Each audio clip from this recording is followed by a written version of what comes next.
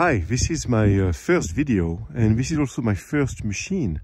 So I want to make some videos first and foremost for people like me who are new to this world of what's so-called big iron. And I want to make the videos with information that I wish I had before I purchased. And it took me a long time to researching things, and so I want to kind of speed up this process to explain what are the different features.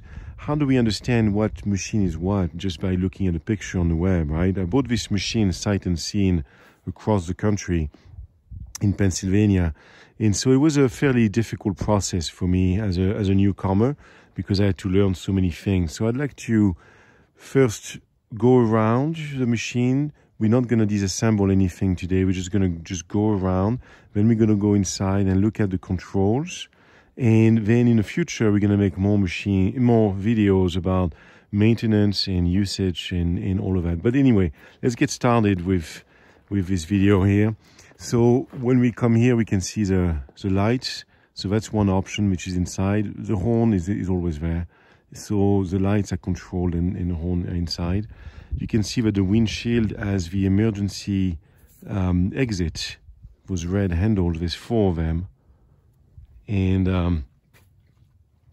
that allows to remove the whole assembly in case of an emergency. Otherwise, the door, of course, is on the side here with a little help.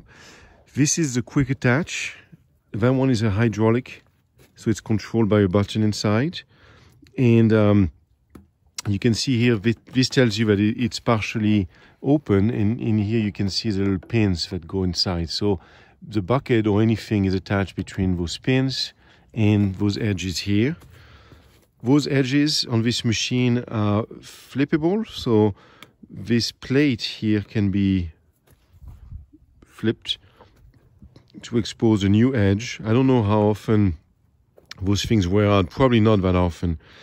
Here you can see one of the grease fittings right there. This machine has 7 grease fittings, even though the user manual lists only 6. So here we go. Huh? The manual is not very useful. Eventually, we're gonna open this up and look inside and clean up the mechanism inside. That's for another video. But let's keep moving around the machine. So here we see more grease fittings. This one is for the bucket cylinder or the broom cylinder, and then there's another grease fitting here, right there. So that's 1, 2, 3, and this is the connection for the quick attach. Now we're moving to the auxiliary hydraulics. So we got the flow. So usually it flows out of the female and then back in the male, but that can be switched.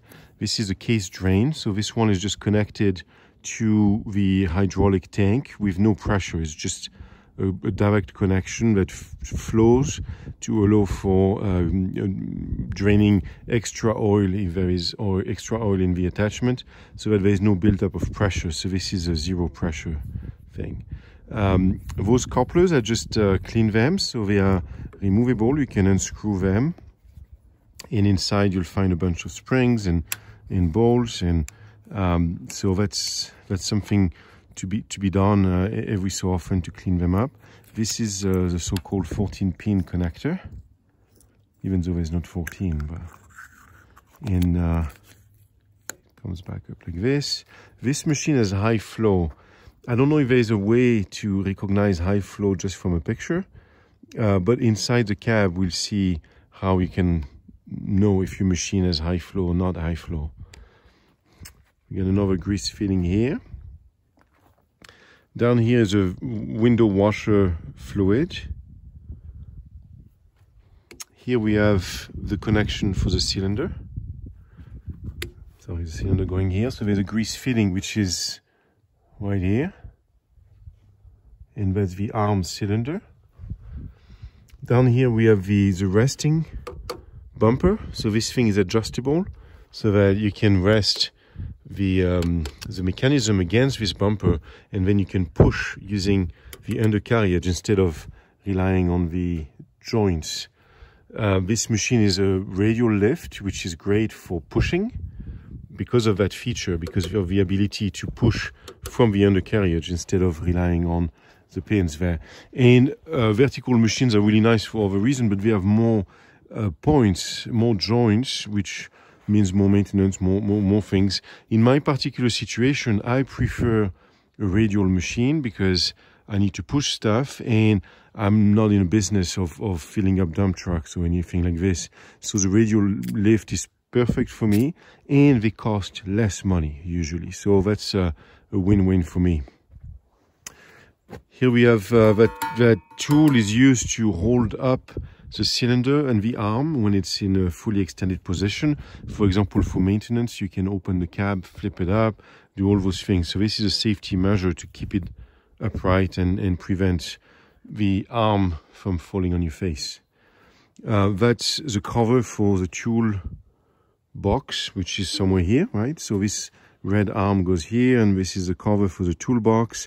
I'm going to clean this up, so I removed those and started cleaning them. That's diesel fuel. Down here we have another grease point, and over here we have two grease points, one on each side. Now we're at the back of the machine. This machine has the extra air cleaner, so that is an option. Without the option, the air just goes inside directly, but this has an extra cap, and I'm going to remove it and clean it up. Up there we see the lights, and the air conditioning unit is at the top of the machine. Another video, we're going to open this up and look at it, but not today. When we look at the tracks, we can see the tension system is behind this. Normally there's a plate here, but I removed it to show you the system. So there's a jerk fitting, the grease fitting to add tension, to push the front idler that way. And then if you want to release tension, there's a nut. In my machine, it's a 7/8, it can change on other machines. And so you unscrew this nut, and then poof, a lot of grease comes out, and then you push on the tracks down, and they would retract. My machine came to me with far too much tension on the tracks. That was a mistake, that was bad, but I fixed it up. I'm not sure what this is yet, but we'll figure it out. And I think that's all for the outside. I wanted to point out the different style of glasses. So you have some glass which is called tempered, and then we have glass which is called laminated. I have to investigate this a bit more, but I know that those are optional. The laminated glass is probably a bit better because it's an option that is not available everywhere.